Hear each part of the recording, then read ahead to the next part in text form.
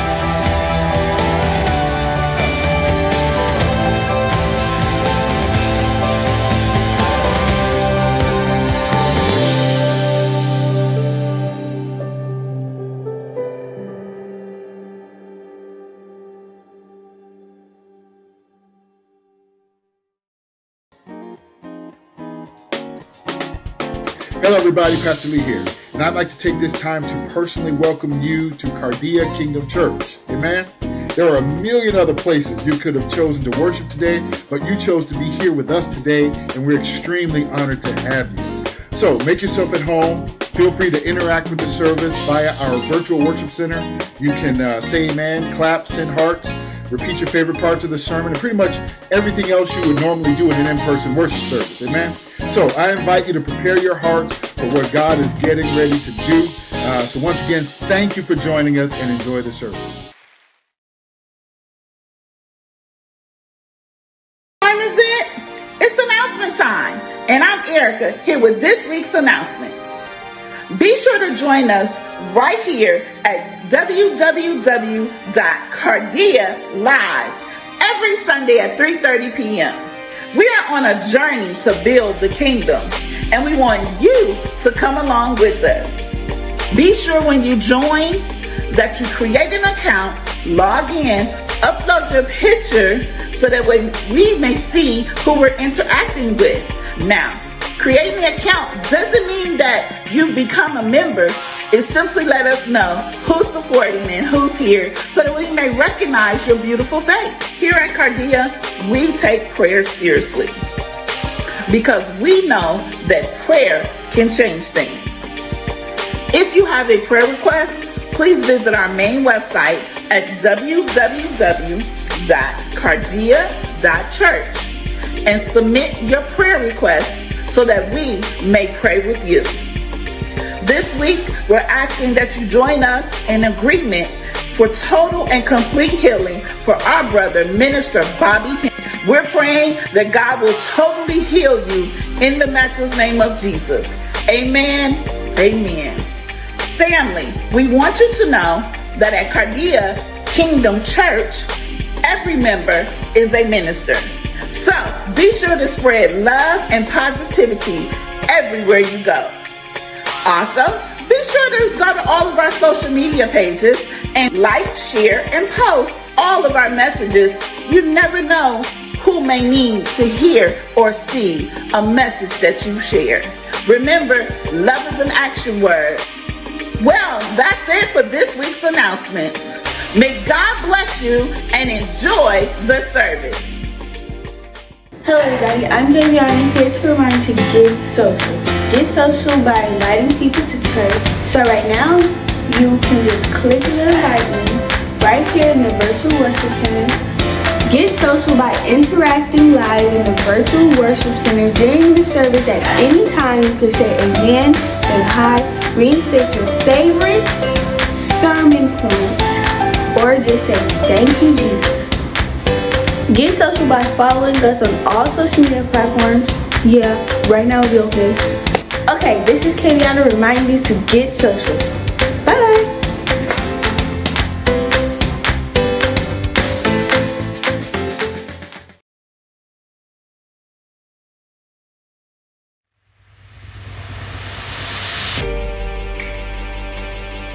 Sometimes winning doesn't look like winning. Sometimes a win looks an awful lot like loss, looks an awful lot like death. How many times have you been knocked down, tempted to doubt when things don't go the way we think they should? You could imagine the disciples' confusion when Jesus, their king, their champion, he was nailed to a cross and died. He seemingly lost, and they didn't know what to do. What you and I often miss and what the disciples didn't see was that this was all a part of the plan. Jesus said, "No one takes my life. I lay it down." What looked like the greatest loss in history was in fact a paradigm-shifting victory. Jesus rose from the grave, and death couldn't touch him. Sin had lost its power, and he was crowned the champion of all champions, undefeated. The same power that raised Christ from the dead lives in us, which means his victory over sin is your victory over sin. Your victory over addiction and shame. That thing that you thought was dead in your life, he stands ready to breathe new life. His win is now your win, and this victory reverberates through the centuries, declaring forevermore that he is our champion and he is alive.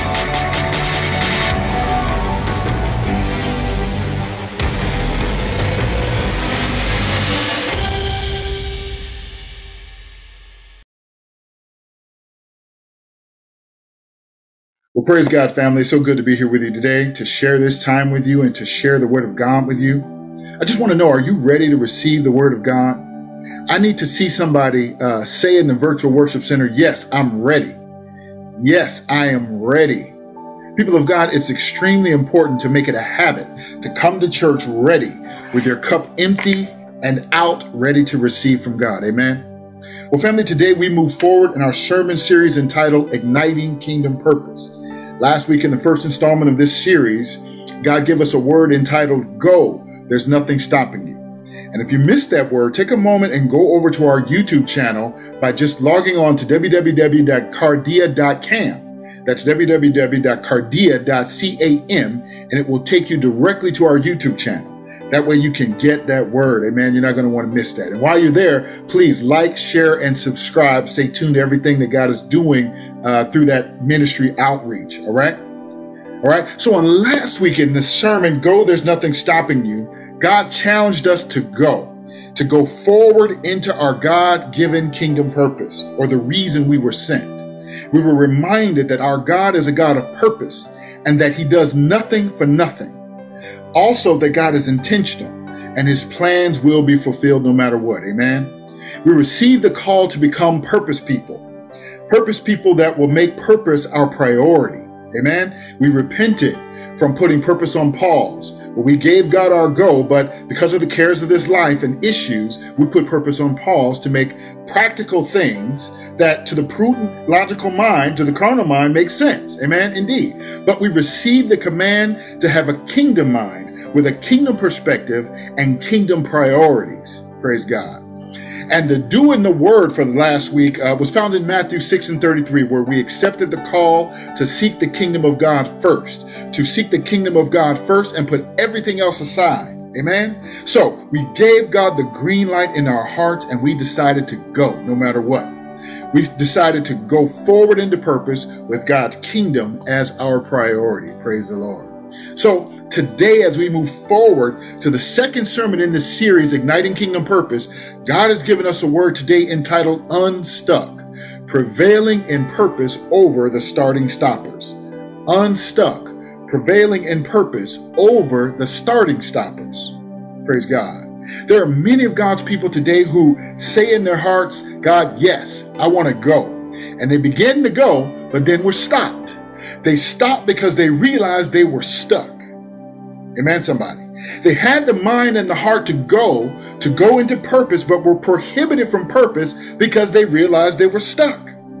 I see the image in my mind of the people of God poised in the runner's position at the starting block, and then they hear pop, the gun, the signal to run has already sounded, but we're stuck at that starting line. We're pulling forward, but something is hindering our feet from moving. We're stuck at the start, praise God, trying to run, but hindered from running because something stronger than we are prohibits us from moving forward, from beginning to run our purpose race.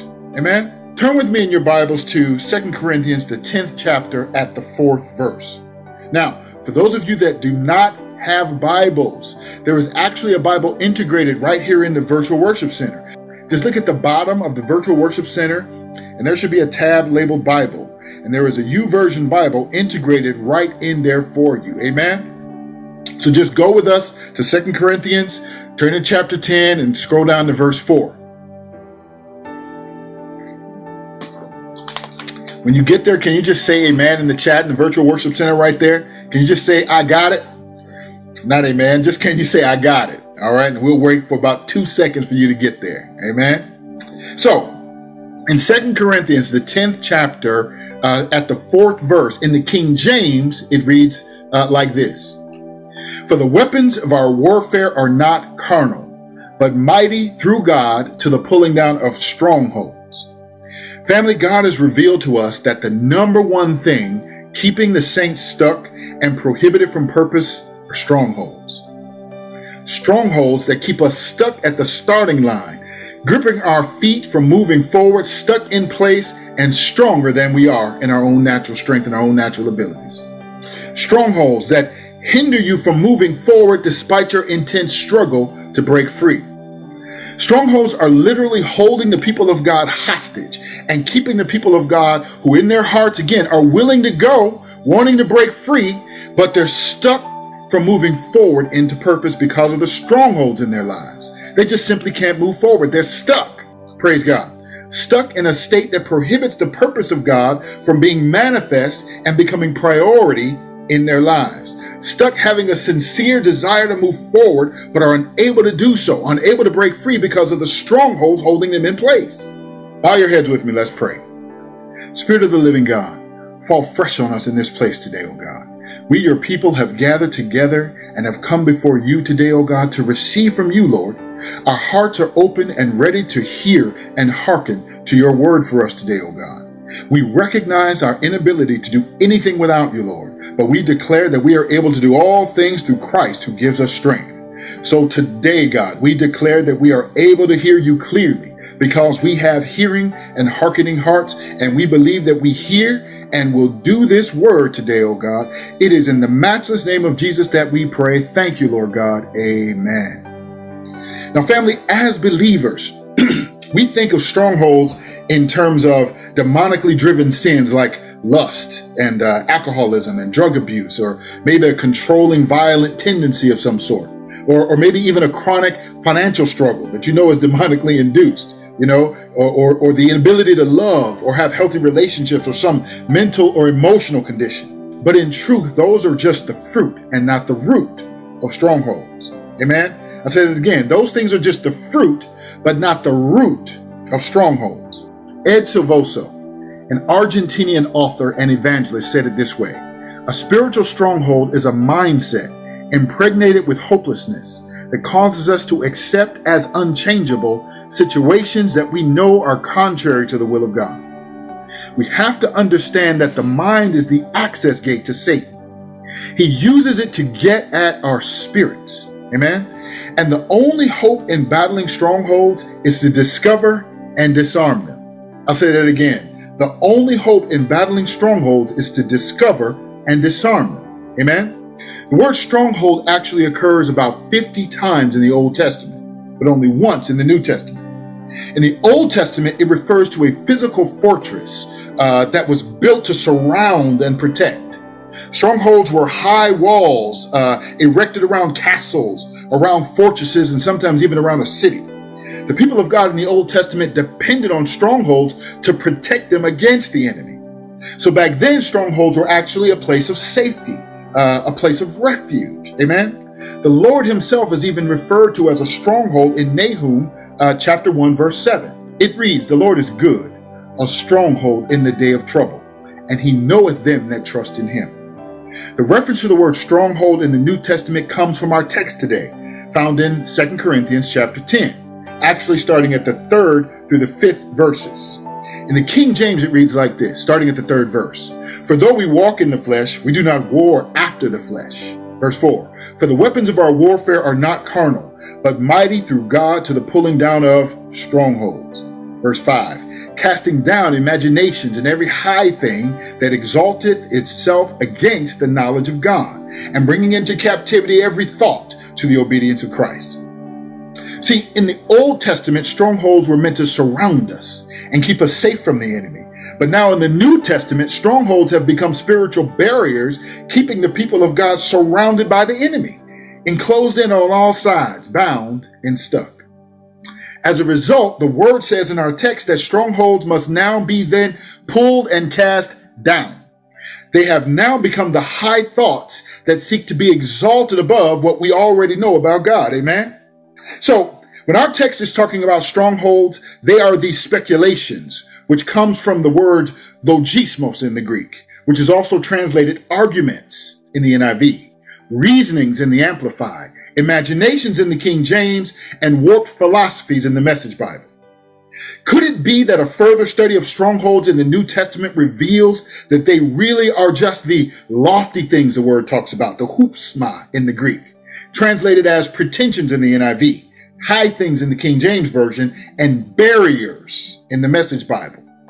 In verse 5, we see also that strongholds are the thoughts, the noema in the Greek, translated as opinions and schemes according to the Message Bible. In short, the meaning of strongholds, according to 2 Corinthians chapter 10, verses 3 through 5, reveal to us that strongholds are fleshly ways of thinking, perceiving, processing, and living that have become barriers to the power of the Holy Spirit, and thus refuges and spiritual encampments where the enemy can bind, deceive, hinder, and work in or among us to keep us out of purpose and stuck, held in place and detoured from destiny. Now, since the specific term strongholds is mentioned only one time in the New Testament, we look for other passages that address speculations, lofty things, thoughts, or opinions that become barriers to the working and the moving of the Holy Spirit. It seems that such things are also warned against in several other New Testament passages that use these parallel terms for strongholds. Colossians 2:8 says, "Beware lest any man spoil you through philosophy and vain deceit, after the tradition of men, after the rudiments of the world, and not after Christ." Philosophies. Another translation of Colossians 2:8 says it like this: "See to it that no one takes you captive or put in bondage through philosophy." That word philosophy there, philosophia in the Greek, is also translated big words in the Message Bible, intellectualism in the Amplified. It is a composite word from philos, or affection, and sophia, or worldly wisdom. So in other words, we are warned against the affections of worldly wisdom. Amen, somebody.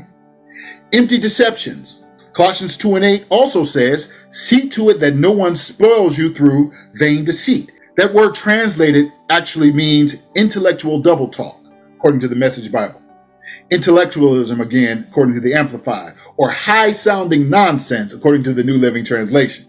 So in other words, we're warned against letting anyone spoil the purity of our thinking with high-sounding nonsense. Anybody ever had anybody come at you trying to change your mind with some high-sounding nonsense? Amen? What about intellectual double talk? See, the brothers get that at the barbershop every week. Amen. You got to know your Bible just to get a haircut these days, because them barbershop discussions and arguments get heated. Anybody know what I'm talking about? And if you're not fully persuaded, some of that intellectual double talk can cause you to elevate those things that might come up against you, to be allowed to elevate themselves above what we think we know or already do know about God. And the result is a stronghold. Amen, somebody. Ephesians chapter 5, verses 6 through 7 says, "Let no man deceive you with vain words, for because of these things cometh the wrath of God upon the children of disobedience." Verse 7, "Be not ye therefore partakers with them." Okay?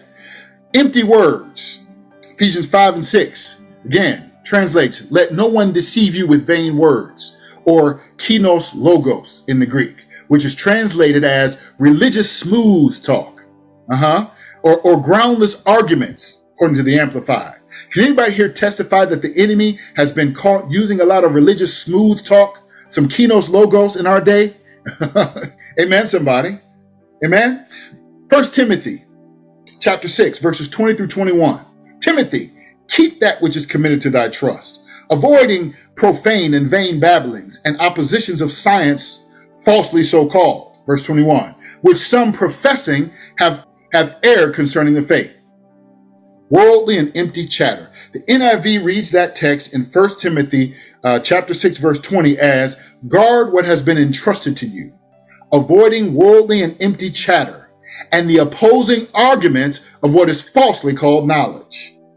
The phrase empty chatter is also translated idle babbling, according to the New King James Version, godless chatter in the NIV, and foolish discussions in the New Living Translation. Amen. The Word of God says in Colossians 2, verses 20 through 23, "Wherefore, if ye be dead with Christ from the rudiments of the world, why, as though living in the world, are ye subject to ordinances? Touch not, taste not, handle not, which all are to perishing with the using, after the commandments and doctrines of men.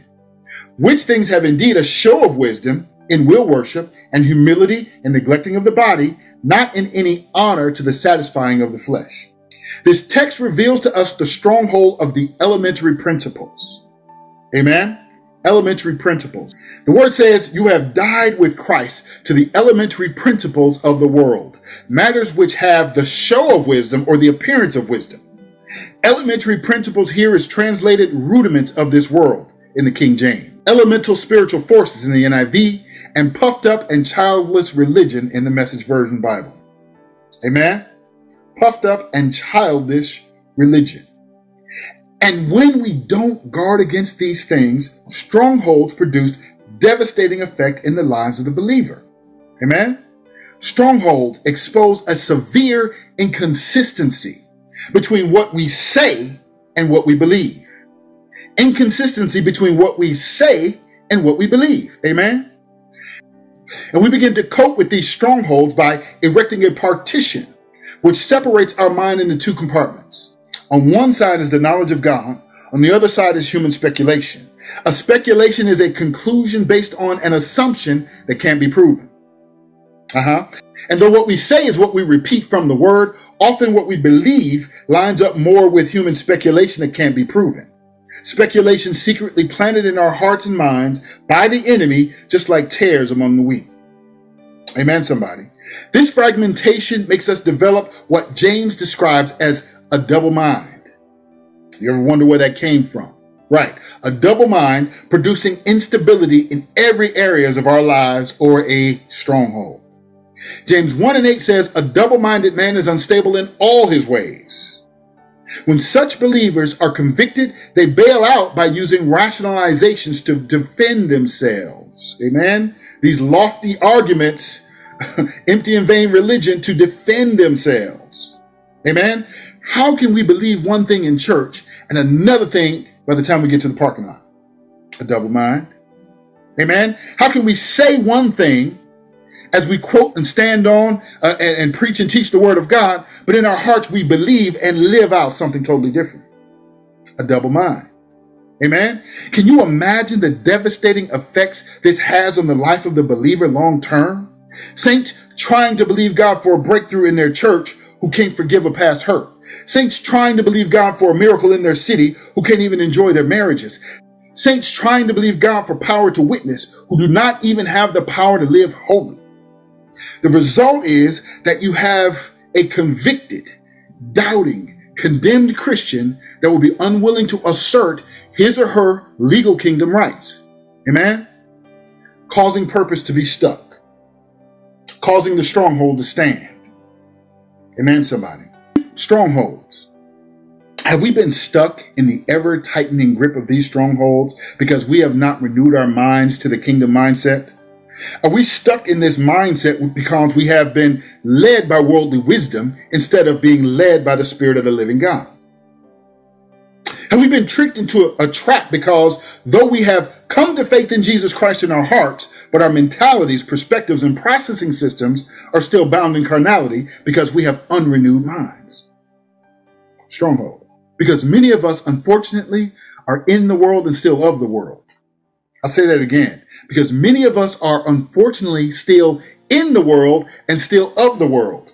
We are in the world and still bound by their values, their wisdom, their doctrines, their ordinances, and this has become our stronghold, keeping us in that stuck state. Amen, somebody. Realizing we're born again into the kingdom of God through Jesus Christ, but living outside of the kingdom blessing and power of the kingdom because we're still carnal in our thinking and thus diluted in our believing. Amen. Oh, you might have stopped the outward sins in terms of the do-dos and the don't-dos, and you have a form of godliness. Amen. But because your mind is not renewed, you have no power to break free and move forward to actually begin to pursue purpose. And you're stuck at that starting line, poised for purpose, but you're powerless to move. Turn with me to Romans 12:2. Amen. A lot of you know this one already. But today we're going to walk in it and manifest it. Romans 12:2. And be not conformed to this world, but be ye transformed by the renewing of your mind, that ye may prove what is that good and acceptable and perfect will of God. The NIV says it this way. And do not be conformed to this world any longer with its superficial values and customs, but be transformed and progressively changed as you mature spiritually by the renewing of your mind, focusing on godly values and ethical attitudes, so that you may prove for yourselves what the will of God is, that which is good and acceptable and perfect in terms of his plan and purpose for you. Amen, somebody. Amen. So now you know, as theologically responsible kingdom citizens, we always look for the do in the word. And today our first do, we just discussed it. It's found in Romans 12:2. The first step to doing Romans 12:2 is to decide to begin. Amen. See, now that that stronghold is exposed, his tactic, his schemes, his maneuvers, you can begin to now walk in the light of revelation. Amen. See, kingdom people can't stay stuck in a stronghold after they discovered that they're in one. I'll say that again. Kingdom people can't stay stuck in a stronghold after they discovered that they're in one. Amen. See, we already have the power to be free, but God has had to turn on the light so we could see. Amen. So now we've just exposed the enemy. We've exposed and brought to light his devices, keeping the people of God stuck and prohibited from purpose. Amen. You know he hates to be exposed. He likes darkness. He likes ignorance. He thrives on you being ignorant and oblivious or in the dark about what he's doing to and through you. Somebody give God praise right there.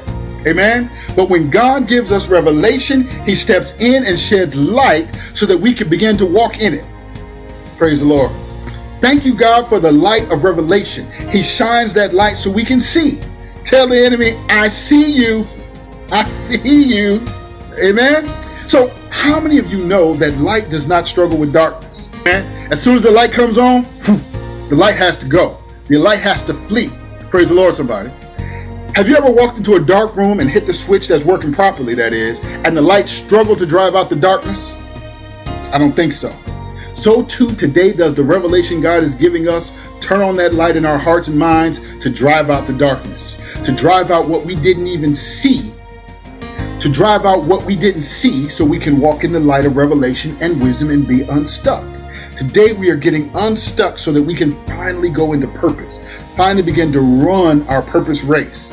Amen. So declare with me right now, family, I'm renewing my mind. I refuse to conform to this world. I am being transformed, and I'm being transformed beginning right now. I cast down every thought, every imagination, every foolish argument, everything that would seek to exalt itself above what I know about God. And it is so right now in Jesus' name. Amen. Then, as we have now made this declaration and we decide to walk in it every day, say every day. Every day. Remember now, this is not just a one-time declaration, but a daily decision to walk out this transformation process every day. Say every day. Amen. So now we move forward to freedom because we realize now through revelation that we got the power. Do you not remember the delegated power Jesus gave us in Matthew chapter 18, verses 18 through 20? What does it say? The NIV Bible says it this way. Truly I say to you, whatever you bind on earth shall have been bound in heaven, and whatever you loose on earth shall have been loosed in heaven.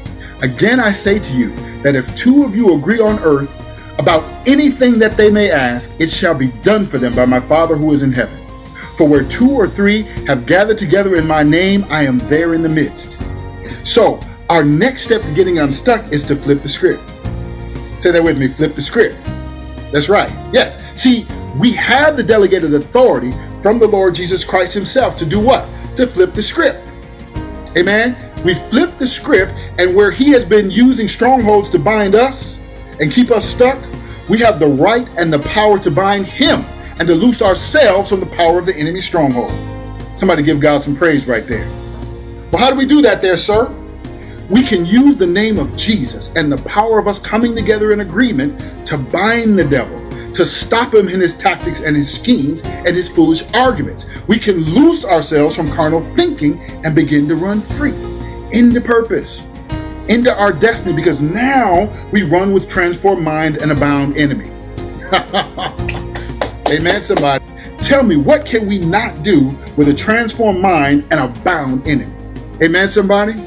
See, we're called to enforce in the now what Jesus has already did back then. I'll say that again. We're called to enforce now what Jesus did back then.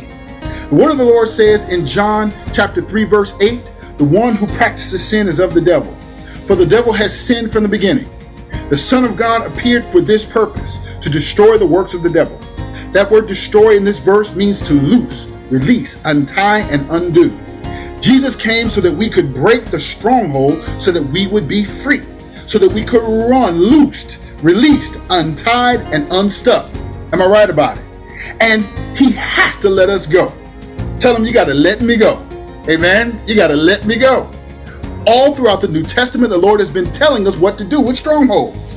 2 Corinthians 10:4 tells us to pull down strongholds. The word says, for the weapons of our warfare are not carnal, but mighty through God to the pulling down of strongholds. Amen. Pull down in this passage means to destroy, take down, and cast down, to demolish and to smash. Amen. Say it out loud. We're pulling them down. Amen. We're pulling them down. 2 Corinthians 10:5 tells us to take them captive. The word says casting down imaginations and every high thing that exalted itself against the knowledge of God, and bringing into captivity every thought to the obedience of Christ. Amen. Bringing into captivity here is translated, lead every thought and purpose away captive. Amen. Or to capture rebellious thoughts, according to the NLT. Anybody on here ever had any crazy thoughts that you knew wasn't of God? Anybody actually get into a mode where you were thinking crazy and your mind was running down the wrong track to the point where you knew that if you didn't bring those crazy rebellious thoughts into captivity, you would have made some tragic choices that threatened to ruin your life and detour your destiny? Amen. Anybody on here honest enough to admit that there were a few times when you didn't cast down the imaginations and crazy thoughts? Amen. And they led you to a painful place, a place you knew was against the will of God. Amen. A place you knew would not let you walk into purpose and the things God has set for you. Amen. Declare with me today. Say, yes, I did that.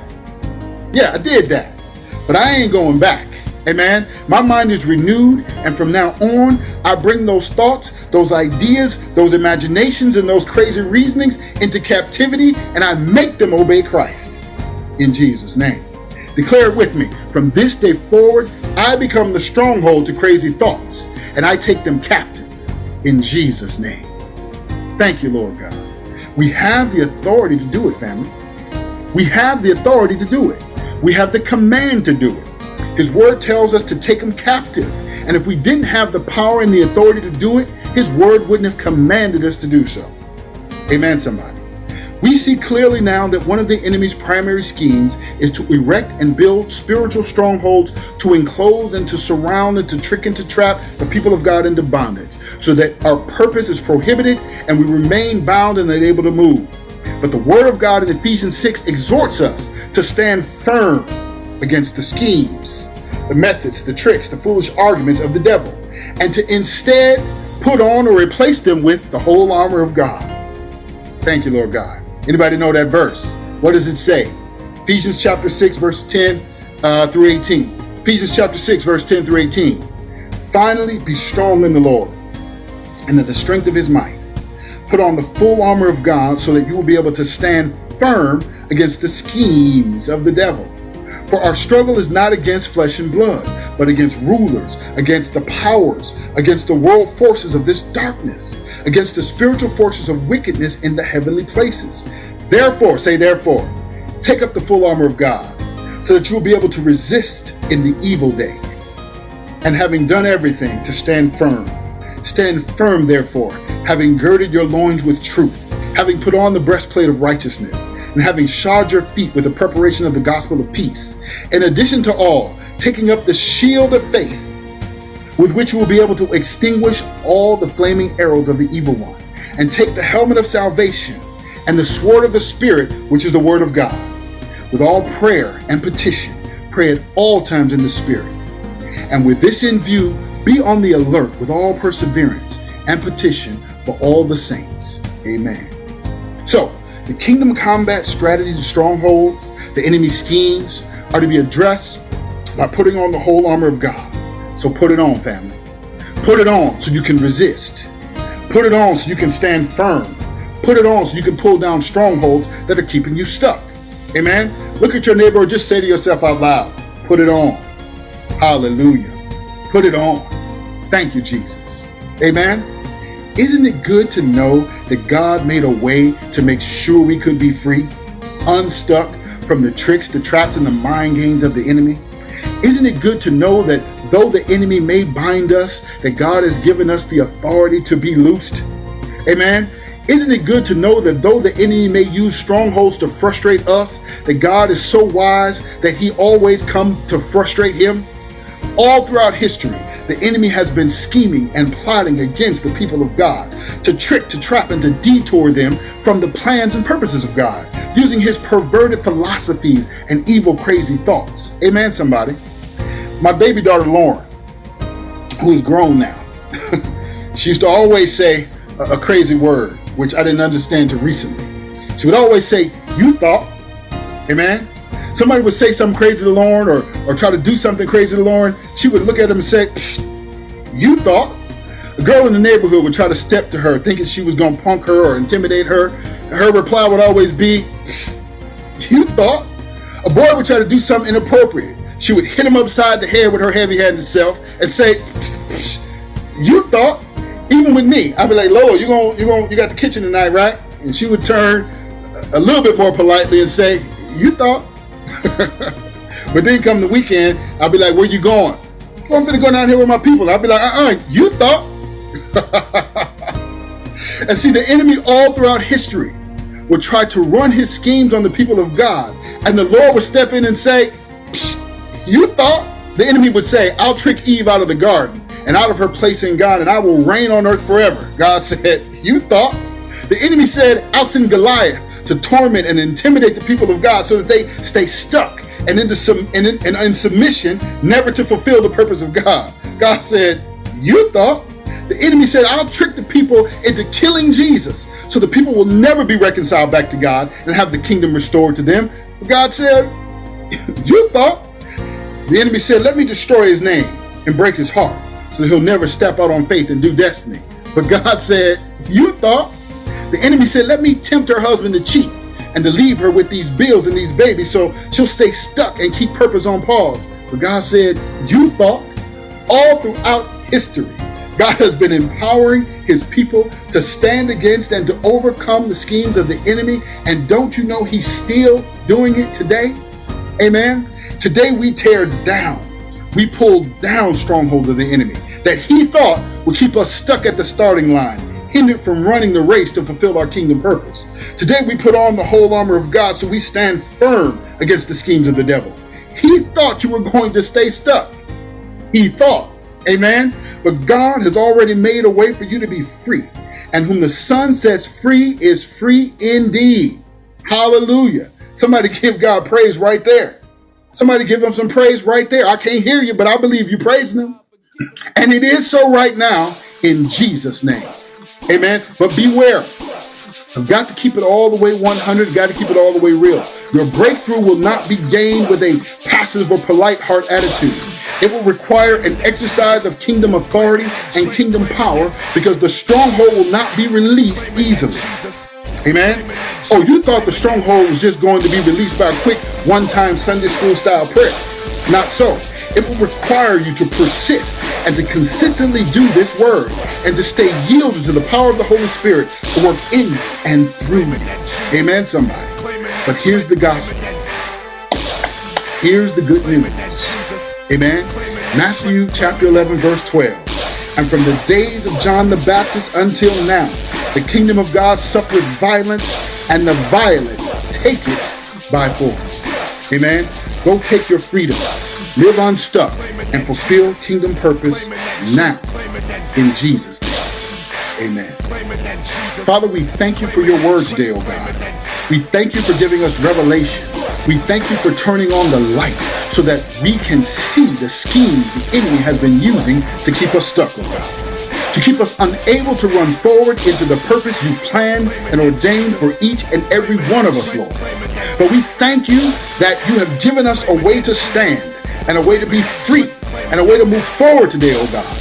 And we declare that we will live with renewed minds and that we will be transformed, oh God. We will use the authority the Lord Jesus gave us to bind the enemy and to loose the plans and purposes of God so that we run free. Lord, we declare that we will forever make it our habit to cast down every thought, every imagination, every foolish worldly argument, every philosophy that would seek to exalt itself above what we know about you today, oh God. And we will do this forever.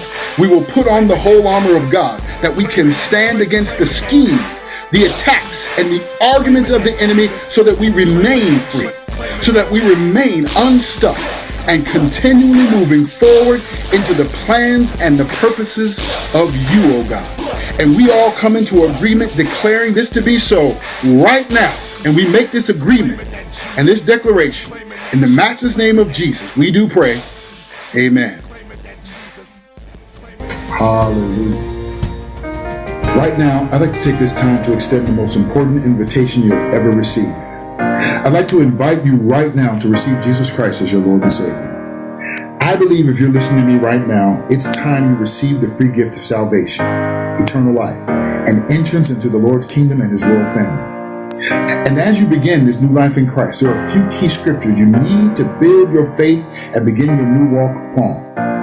Number 1, John 3:16 says, "For God so loved the world that he gave his only begotten Son, that whosoever believes in him shall not perish but have eternal life." Number 2, Acts 4:12, it says, "Neither is there salvation in any other, for there is none other name under heaven given among men whereby we must be saved." In other words, salvation is not and cannot be found in anyone else. Thirdly, John 14:6, Jesus saith unto him, "I am the way, the truth, and the life. No man cometh to the Father but by me." Amen. And then finally, Romans chapter 10, verses 9 through 13. Listen carefully. It reads that if thou shalt confess with thy mouth the Lord Jesus, and shalt believe in thine heart that God has raised him from the dead, thou shalt be saved. For with the heart man believeth unto righteousness, and with the mouth confession is made unto salvation. For the scripture saith, whosoever believeth on him shall not be ashamed. For there is no difference between the Jew and the Greek, for the same Lord over all is rich unto all that call upon him. For whosoever shall call upon the name of the Lord shall be saved. Close your eyes and pray this prayer aloud after me. Amen. Jesus, I confess that I am a sinner in need of a Savior. Your word says that you love me, and that you died and rose again so that I might have a legal right to salvation by grace through faith. Jesus, your word says that if I believe in my heart, I confess with my mouth that God has raised Jesus from the dead, that I will be saved. Well, Lord Jesus, I believe and do now confess this truth. Therefore, based on the truth of your word and on the faith in my heart, I declare and confess now that I am saved. Family, if you prayed this prayer today, will you notify us by clicking the I'm Saved button in the chat and giving us your contact information so we can now send you some information materials to help you in your new walk of salvation? Thank you so much. We appreciate you. Now it's time to connect with a good Bible-based church so you can now begin to grow and begin to pursue your kingdom purpose. Amen and congratulations. Bless, bless, bless, bless, bless, bless. Well, praise God, family. We, the Cardia family, would like to give you the opportunity to sow into this ministry right now. One of the things we prayed at the very conception of this ministry is, Lord, make this church good ground. You know, make this church fertile soil, that as the people sow and give into this ministry, that you would do great things in their lives. Amen? And we know that giving from a pure heart without compulsion is out of honor and love. It's God's will when it comes to giving. So this is how we do it. Amen? Cardia Kingdom Church is a 100% tithing church. We tithe after the order of Melchizedek. And we know that this is God's will and the kingdom way. So we tithe also out of honor and love. And God just responds in wonderful and tremendous ways. And this we will do until the Lord's return. So if you'd like to tithe or give an offering, we have a few ways to do so. Number one, you can click the give button here on the screen in the virtual worship center. Number two, you can send a cash out to Cardia at $Cardia Church. That's $CARDIA CHURCH. And number three, you can give at our main website at www.cardia.church/give. Thank you so much for your kindness, love, and generosity.